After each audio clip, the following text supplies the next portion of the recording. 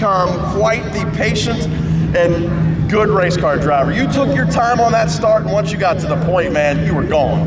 Yeah, man, my dad and I talk about it all the time. If you can just wait and keep it down and keep your left rear in that good dirt, it's going to be really hard to, for someone to pass you, but you're also going to be able to keep coming up off the corner, and you're going to be able to get around if you just take your time. So, yeah, man, last week or whenever we ran here last, we ran 5th, and the car just didn't feel all that great. So we completely went through this car front to back, found some issues, and I'm glad we're back here in victory lane, that's for sure.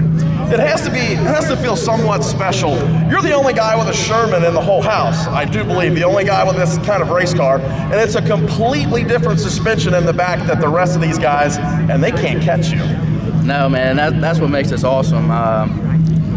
Carson Freeman, they got a car like this, so it's going to get tough, but man, these cars they're unbelievable, and so everyone told us that we're not going to be able to come out here and compete, we're not going to be able to do good, and but we're out here proving them wrong, so.